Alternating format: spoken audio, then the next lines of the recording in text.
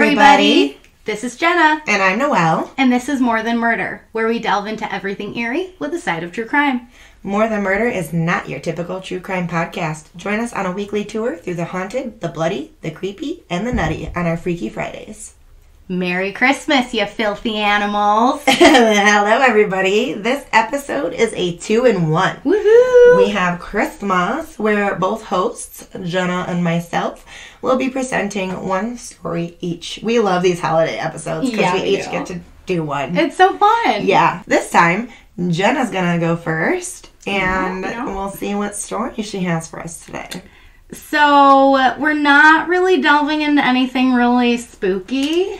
I'm not upset. But we do have an old pagan celebration. I love that. From Roman time. Love that even more. Did you know that my ancestry is actually from ancient Rome? That's super cool. I am not Sicilian. I am ancient Roman. From Italian. I am proud of my Scandinavian roots. I mean, I'm proud of all my roots. I'm a mutt, obviously. Yeah, same. I'm a mix of a lot of things, but for my Italian portion, I am Roman. And that's super cool. Cool. I know. Yeah. All right. Let's go in with my ancestry traditions. I must have had ancestors that would partake. It is a raucous celebration. Yay. It's called Saturnalia. We should have our own.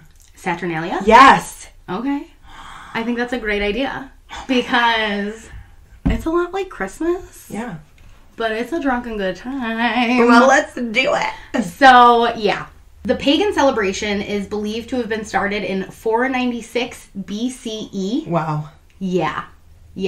Wow. And that is before Common Era. Mm-hmm. So a lot of historians believe that it might have actually been earlier, though.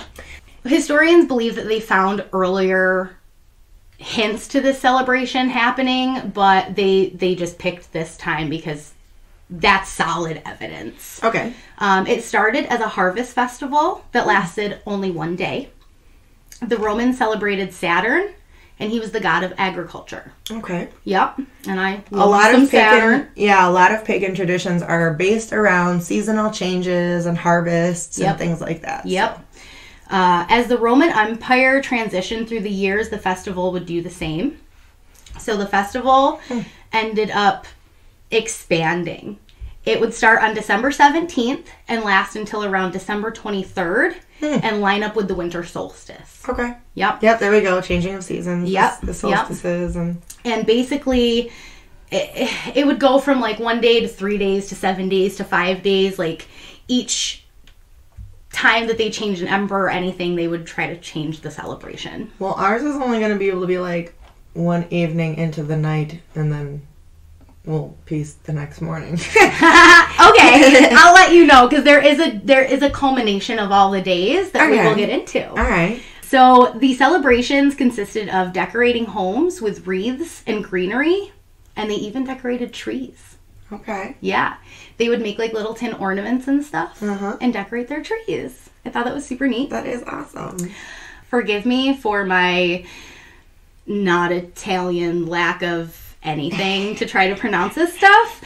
But the poet Catullus called it, quote, the best of times. Cool. Yep. So kind of like Christmas, it is really the best time, the lights, the grandeur. The joy. Yeah, it's amazing. So the Temple of Saturn would be an especially important part of the celebration. Makes sense. Inside of that temple, they had a large statue of Saturn. And it said that at his feet there were woolen bounds that were tied. And for the celebration, they would loosen those to symbolize his liberation. Cool. Okay. Yeah. Really neat. Really cool. I like that. They would also leave offerings of food, most likely to promote a good harvest for next year. And then it's also said that they did sacrifices of pigs and stuff at the temple, which it's Roman times, It's been in all sorts of, even Christianity has sacrifices in the Bible. Yeah, so. It happens. So Saturnalia was pretty much a huge party. Huge party. Huge party, man. So in a historytoday.com article, they include a snippet from a poem called Saturnalia, which was written by Lucian of Samosata. Yep. And it does a good job of summing up the absolute debauchery that was this festival, and it's written in the perspective of the god Saturn. Oh, cool. Okay. So, quote, "During my week, the serious is barred. No business allowed. Drinking and being drunk, noise and games of dice, appointing of kings and feasting of slaves, singing naked, clapping, an occasional ducking of corked faces in icy water. Such are the functions over which I preside." Feasting of slaves. Can you I will get elaborate into that. Okay. Yes. I'm like, are they feasting on slaves? But no. We will get into it's a sort of celebration that they do for this time. Cool. Okay. So Romans would call out, "Io, Saturnalia." So it's kind of like our Merry Christmas. Yeah. You know, you just see your other Roman on the street. "Io, Saturnalia." I'm actually going to say that to everybody from now. When they say Merry Christmas, I'm like, "Ayo, Saturnalia." Yep. Loves it. Saturnalia was a time for feasting and lavish banquets, goodwill, and generosity for the poor. That's nice. It is. All work was to cease during Saturnalia, even for the slaves. That's awesome. Yep, and it gets even better. They had a role reversal that they would do. So all slaves were able to celebrate, and some were even served by their masters. Wow. So the slaves would still cook the food, but the master would, sit the slave at the head of the table and actually serve him his dinner. So that day, slaves could gamble, they could do whatever they wanted to do, just be free men for that celebration. Okay. Super cool. Yeah. The Roman state would cancel all executions, and it said war could not be declared during this time of celebration. That's really nice because, stop the work, stop everything. It's all about joy and giving and generosity and all that. It's like, yep. Awesome. Yep. But it was also a lot of debauchery and drunkenness as well. Oh, so, people aren't going to work. They're just in the streets, Drunken going mess. Crazy. Yeah. Singing naked. I like that, actually. Sign me up. I read something that was like, could this be a precursor to, like, caroling? Because you go around and you sing, but these people were just singing naked. I love it. I know, right? So, like the poem states, the customs were gambling, singing, playing music, and, of course, feasting. Of course. Togas, which were the popular garment in Rome, were actually hung up for this celebration. Because they were naked. Nope. Not everybody. If you weren't naked, you wore bright-colored dinner clothes called synthesis. Huh. Yep. I'm going to have to look this up. It's pretty neat. And then they would wear a red... that's what we're wearing if we're not naked for our Saturnalia. we will wear our synthesis, bright-colored dinner clothing. Yes, you can wear that. I'll wear my Saturnalia suit. Well, it said, too, that this was not a garment that you, like, wore out in public any time of the year. Like, it was your toga, but it was just for Saturnalia that you brought it out and you wore it. Nice. Festive garb. Exactly. They also donned a red pileus or a freedman's hat. So it's like that felt hat that they would wear. And usually this was worn by freed slaves of the time. Okay. Anyone who got, like, their manumission to kind of put them apart, of course. But this one time of year, everyone wore that hat, which symbolized everyone's equality. Freedom. Yep. Yeah. This part is really fun. In some households, Romans would choose a mock king. Now, I'm going to try and say this. Bear friggin' with me. Also called the Saturnalia. No. What? Do you want me to look? Can I look? It's like Saturnalucius. Saturnalicious. Princeps. Saturnalicious. Yeah, sure. Saturnalucius Princeps, or leader of Saturnalia. The chosen one would usually be a lower member of the family, and their job during this time was just to cause mischief. Nice. Yep. They also called it the, like, Lord of Misrule. That was, like, another translation. That is kind of quirky and fun. Yeah, right? You just choose him, and he just runs around either insulting guests, or he'll wear, like, crazy clothing. Yeah. Or no sounds clothing. Like my kid. Yeah, he can be the Lord of Misrule this year. Yeah, he is. Good, sure. Yeah, it just sounds like a good fucking time. Yeah, it does. Saturnalia was also a time for gift giving. So the celebration of Sigilleria occurred on the last days of the festival. So that's like the culmination of Saturnalia. And that's when they would exchange their gifts. Kind of like Christmas. You have your day and you exchange your gifts. Sigilla, sure, were pottery or wax figures usually made to resemble the gods, and they were an extremely popular gift. Gifts were usually procured from a shop or handmade, so very, popular to like make your own sigilla. Gifts included dolls, caged birds, and then the most common were like wax paper candles. So you could brighten up the wintry darkness. Wax paper candles. What's that? It's just like a wax paper. It's like not like full wax. Gotcha. But it'll still burn kind of like wax. Like wax paper, like baking. Yeah, and they had a name, but each different place had a different name. Like one of it was like Cerei, Cerei. Okay. And then another one was like Sirius. What pretty much was just wax paper. Basically, yeah. So they did have a name, but I saw like two different ones. So I'm like, I'm not saying both of those hard words, okay? Yeah. No, blame you. So it does sound very similar to our Christmas traditions, so that does make a lot of sense. Because Christmas kind of pulls a lot of different traditions from a lot of different places, especially a lot of pagan holidays. Yeah. In 312 CE, which is Common Era, or AD, if you must, the Emperor Constantine officially converted to Christianity. He stopped all persecution of other religions. So by the 4th century, Christmas took over as the main Roman celebration. They adopted many of the traditions of Saturnalia, including the time of year. And then Saturnalia would be celebrated right alongside Christmas for another century. So Romans were... They're getting all the time going during Christmas, Saturnalia, all of it. But unfortunately, Christmas does reign supreme, and Saturnalia did kind of die out there. Yeah. But, yeah. I love it. Yeah. What do you think? Like, does it sound like it definitely has influences on our Christmas? Yeah, I think so. Yeah. Yeah. I mean, all the traditions besides the Christian part of Christmas came from pagan roots anyway. Yeah. So it definitely makes sense. Just a raucous time where you just party and you eat and just... Yeah. All it needs is Santa thrown in there and I would be just in my heyday. Perfect, I'm a big Santa fan. I love Santa. If you look at the picture document, you will see a picture and they're like... Joyous, they're wearing their dinner clothes. Yes, they're just, going a little wild and just having a good time. So we obviously need to go to Goodwill, pick up some dinner clothes. Okay. And then we'll have it like the Saturday. Okay, yeah. Feast, drinks. Yep.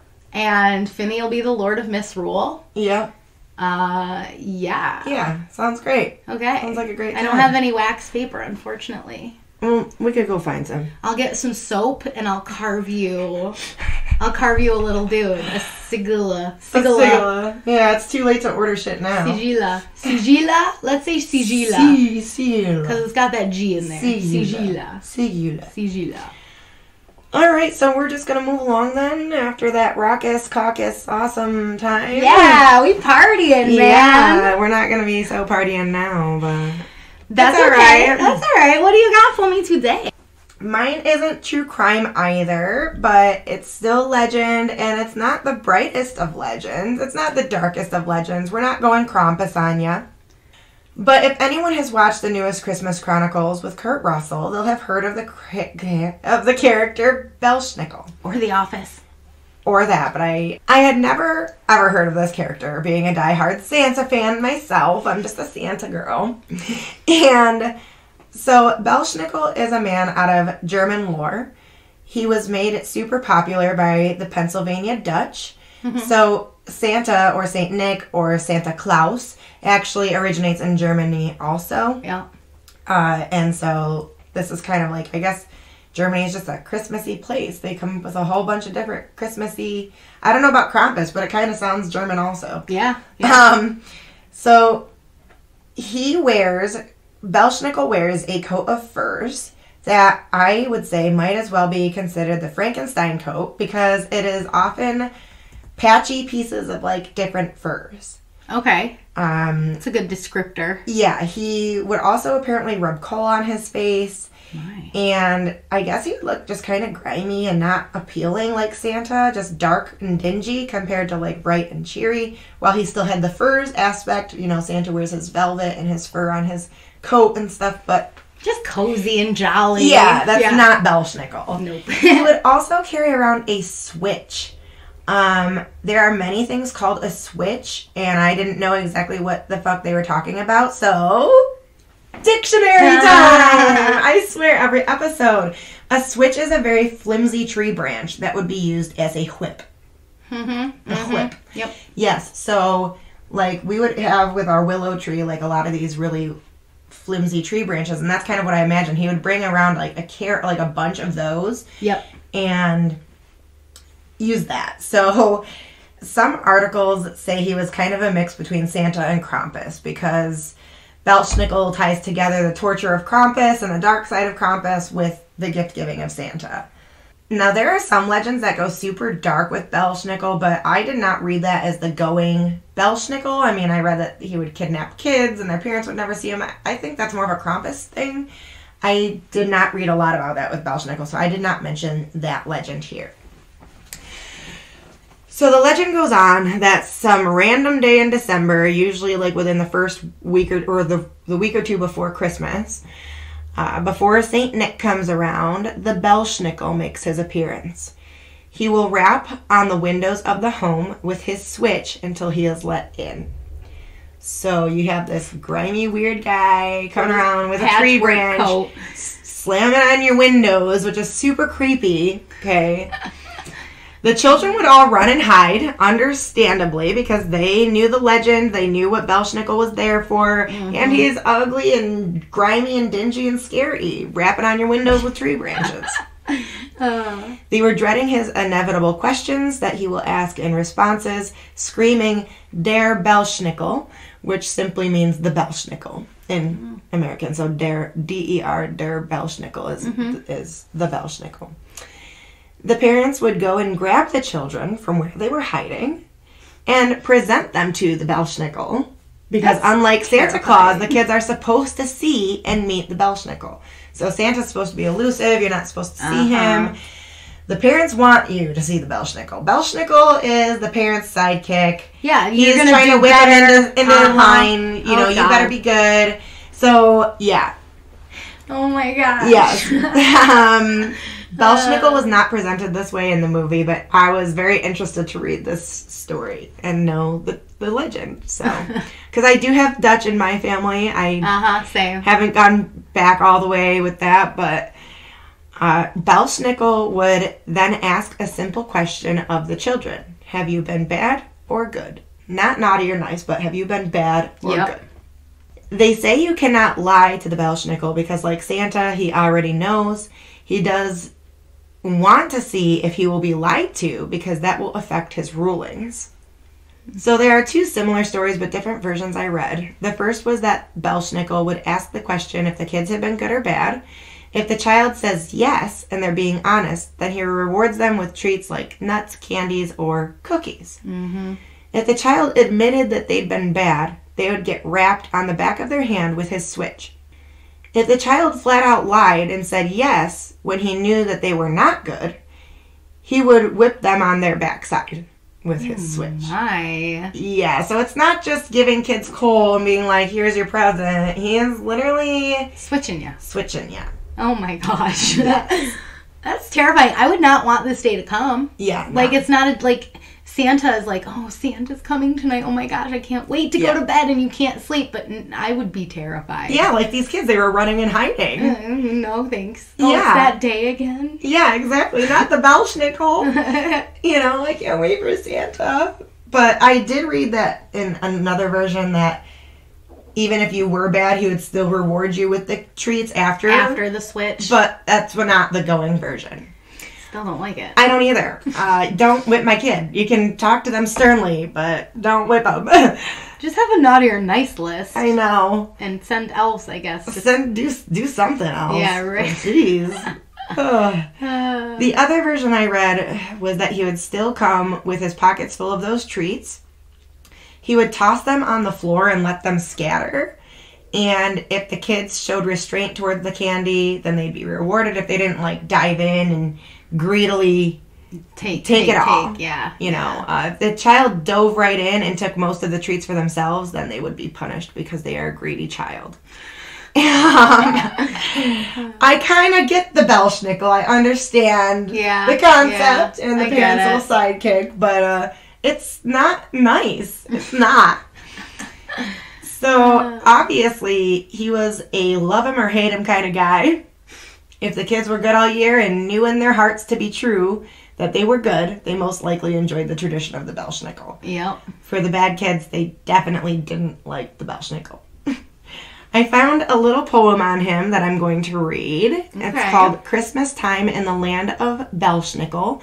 I had to do a little research as to the author. I believe it's by a man named Matthew Burns.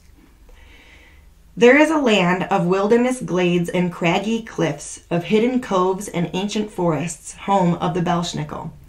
Among this dark forests, under the roots of a great oak tree, there is a limestone cavern that is completely hidden from view. In this dank cavern, Belsnickle makes his home. He is hairy and covered in animal pelts, with moss in his hair and lichens on his skin. He lives in the cave with his loyal servant Rupert. Rupert is donned in the same manner as Belsnickle, only he is even dirtier. Blackened from the soot of many fires and smudged with the grease of many meals, each year when it gets to be about this time of year, when the leaves have been shed, the winter winds start to howl, and the forest creatures prepare for winter in their own way, Belsnickle and Rupert start plotting mischief and mayhem of wreaking havoc on the intruders who live in their valley. They regale in the events of seasons past when they scared cattle, carried away children, and spread fear through the countryside. Now, this poem is not what the legend I read, but we're going to keep going. Belsnickle has also been known to feed wild onions to the dairy cows, so their milk will taste of onions and be unfit for use by the intruders. But most of all, Belsnickle and Rupert await Christmas Eve when everyone is indoors, reveling in the merriment of the season. That's when Belsnickle becomes most embittered for being disturbed. He loves the winter solstice, but can't even bay at the moon without the intruders hunting him with their ferocious hounds. Belsnickle reckons that if he can't celebrate, neither will they. Late in the night, he and Rupert go from house to house, prying open the windows and breaking down doors.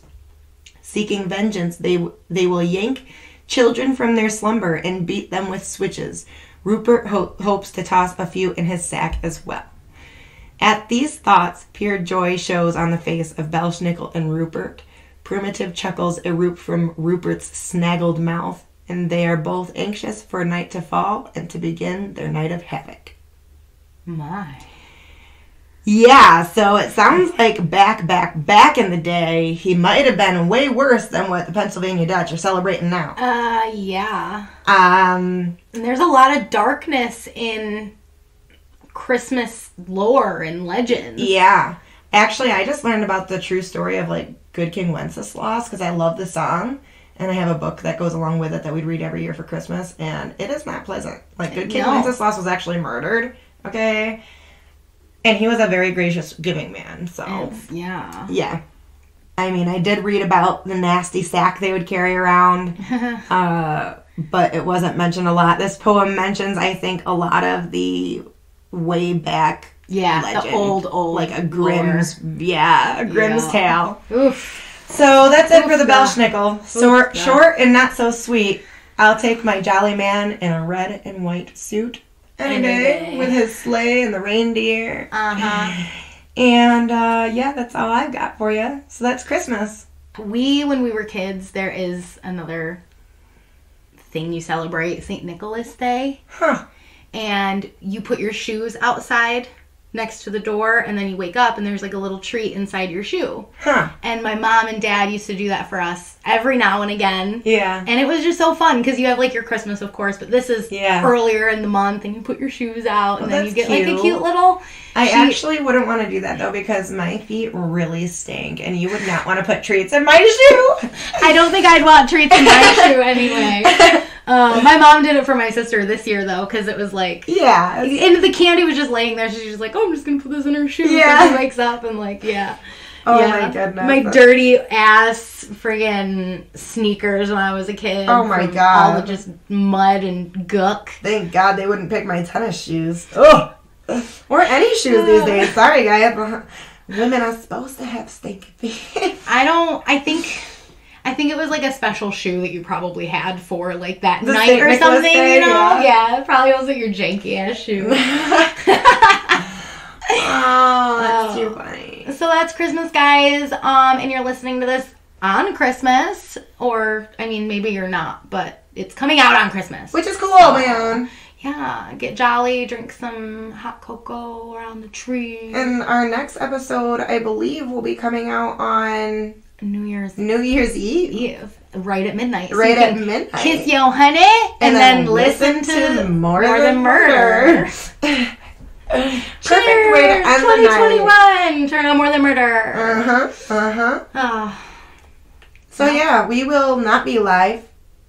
No. Because it's Christmas. It's Christmas. We're taking a day off, guys. We might switch it up and go on a weekend or something, though, just to say hi to y'all.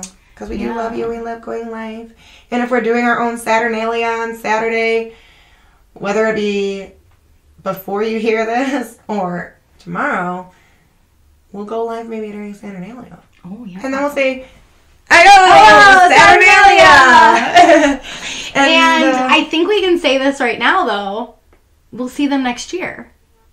Oh boy, we will see you next year. We'll see you next year. I know, I'm a corny motherfucker. Yeah, one of those. That's okay, though. I gotta do it. All right, you guys. It was short and it was sweet. You have to do that.